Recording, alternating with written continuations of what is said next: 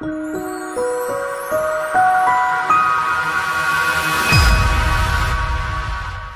everyone, episode 188 of the Adelaide Show comes out tonight, and it's quite an auspicious episode. We have Robin Potanin here from the Academy of Interactive Entertainment. Interactive Entertainment. I think I said integrated a few times too. No, I'm sure you said interactive. Interactive Entertainment, which is where you go here in South Australia, but also around Australia, yes, to learn how to get a job in the game making. Yeah, how to make games. Which has been happening here for how long? Well, it's already been a thriving industry. For at least 20 years. Wow. So Robin is the bee's knees. She takes us into games in a fantastic way. This house was what, home to who? The Surgeon General of South Australia in the 1890s. Wow. Wow. So lots of things would have happened here. This was the cellar. Maybe some scary stuff, but yes, this was the cellar. Yes. And that, look at there, what Nigel's playing with. Look at the thickness of this door. Good 6-inch door. 6-inch door. That's solid cast stuff. steel. Iron. I think it's iron. Iron, yeah, not going anywhere. Yeah. It makes me want to make up a game, a computer game based on these premises. Well, every computer game starts with a prototype. We might as well do it tonight. Yeah? Yeah. All right, well, So I'll follow your lead. So we're in a cellar. Yes. We've been drinking some wine. Yes. Okay, so instead of spin the bottle, let's play find the bottle. We could play spin the bottle. No. Okay. No, it's not that kind of game. Find the bottle. Okay. Find. Do you have a bottle? I mean, this is a cellar. I do. I have a bottle of sticky here. Okay. Oh, we could call the game Sticky Situations. Sticky Situations is fantastic. I think I've found my calling. He's a game developer already. Right. So what Nigel can program it. Yes. What do we do with this? What sort of things go through your mind? Okay, so you're not the player, right, yet. You don't see me doing this, but as a game designer, I'm going to be hiding the collectible bottles that you, as the player, need to find. Okay. So you're going to stick one in there, right? Yes, I believe so. Because we need to put them in hard to find places, and also places that are exciting. Yes. And a little bit dangerous. Okay. And that is a really small cellar in there. Claustrophobic style craziness, actually. Yeah.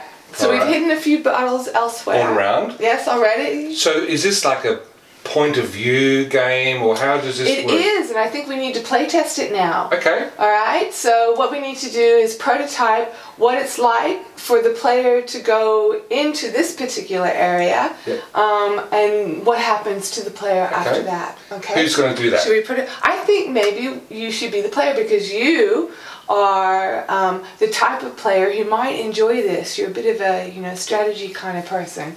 All right. Yeah. So whereas the rest of us maybe a bit more survivalist players. So how do you move me? Oh, right. Okay, how do we move you? Well, first we need to entice you into the zone and encourage you to explore it. Okay? How do you do that? You start with the door closed, wouldn't you? It's like, hey, what's that strange door underneath the staircase? Right. Yes. Could and that be a possible place that you could search for something? And is it like Minecraft? Or have I got 3D ability to move in your... Well, what would you like it to be? Because that was a very interesting rendition of Minecraft that I've never seen before. I've heard about it, I've never played it, but I wanted to sound hip. How about you pretend you're in an open world, sort of, like reality. Freely moving space. Okay. You're allowed to walk normally. Okay, so I'm in here and I've gone beep, beep, beep, beep, beep, beep. Don't know what the beeps are, but beep, beep, beep, beep. And I go like this. Yeah. And then I see a handle. Yes. And then finally the console catches up so I can get my hand to the and I pull it open, and then I suppose I'd go in, wouldn't I? You have to look in to see. This is really small in here. Well, we have to test to see if the player character can get in there.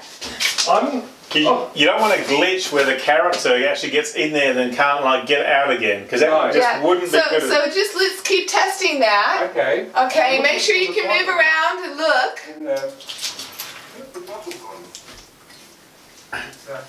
Okay, that's that done. Give him some sort of light before we go turn off the lights upstairs that I didn't mention before. Oh, that's right, because we now turn this into a survivalist game. Yeah, this is a survival game, yeah. So there's Steve's only light, and now we're going to turn off the lights, which we didn't actually tell him about. That's alright, we have to just keep them on. Oh, there we go. Oh, it's gone. Let's turn it on. Because Steve didn't know that. No, we always have to have an element of surprise in games. Hello? Guys, are you finished now? Hello? The door is stuck. I can't open the door. Are you still recording? Hello? Nigel? Nigel? Nigel! Hello? I can't get out of here. Help! Help! Hello? Come on, it's not funny now. It's not funny.